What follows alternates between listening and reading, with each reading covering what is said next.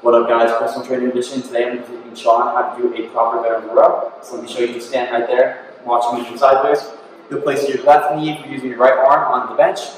Left arm down on the bench, keeping our back flat, our chest is up, and we're going to brace our core. We're going to grab the dumbbell down below. We're going to pull back towards our hip, squeezing our shoulder blade as we pull up. Feel your rhomboids and your lats engage, and you'll slowly let it drop down. Then your lats stretch at the bottom, and pull and squeeze at the top. Alright, so we're going to let Sean go ahead and give that a try. Perfect. So his hands down, back is flat, core is brace. So pull up, back towards the hip, squeeze the rhomboids, then back down. One more, up and pull, and down. Alright, get one last one. And good. Perfect. So that's exactly how you perform a proper single arm bent over row.